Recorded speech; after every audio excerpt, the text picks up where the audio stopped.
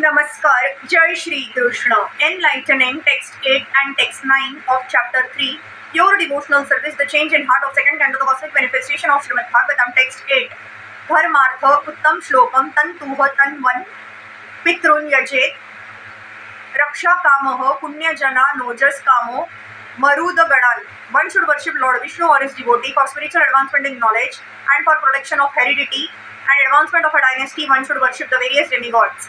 The path of religion entails making progress on the path of spiritual advancement, ultimately reviving the eternal relation with Lord Vishnu in his impersonal effulgence, his localized Paramatma feature, and ultimately his personal feature by spiritual advancement in knowledge. And one who wants to establish a good dynasty and be happy in the progress of temporary bodily relations should take shelter of the Pitas and the demigods and other pious planets. Such different classes of worshippers of different demigods may ultimately reach the respective planets of those demigods within the universe, but he who reaches the spiritual planets in the Brahma Jyoti achieves the highest perfection. Text 9. Rajya Kamo Manuna Devan Nirarutim Tvabhicharan Yajet Kama Kamo Yajet Somama Kamaha Purusham Param. One who desires domination over a kingdom or an empire should worship the Manus. One who desires victory over an enemy should worship the demons, and one who desires sense gratification should worship the moon. But one who desires nothing of material enjoyment should worship the Supreme Personality of Godhead. For a liberated person, all the enjoyments listed here are considered to be absolutely useless. Only those who are conditioned by the material modes of external energy are captivated by different types of material enjoyment. In other words, the transcendentalist has no material desires to be fulfilled, whereas the materialist has all types of desires to be fulfilled. The Lord has proclaimed that the materialists who desire material enjoyment and thus seek the favor of different demigods as mentioned here are not in control of their senses and so give themselves to nonsense. One should therefore not desire any sort of material enjoyment, being sensible enough to worship the Supreme Personality of Godhead. The leaders of nonsensical persons are still more nonsensical because they preach openly and foolishly that one can worship any form of demigod and get the same result.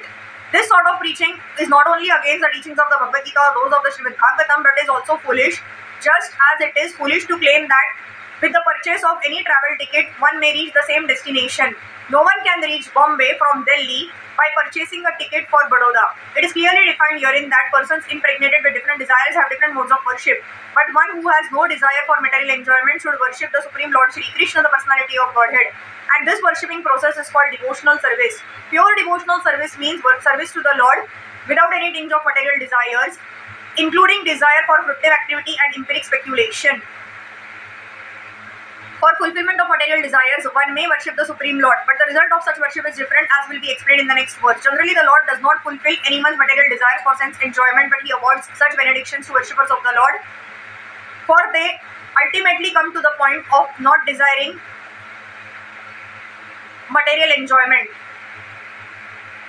The conclusion is that one must minimize the desires for material enjoyment, and for this one should worship the Supreme Personality of Godhead, who is described here as Param or beyond anything material.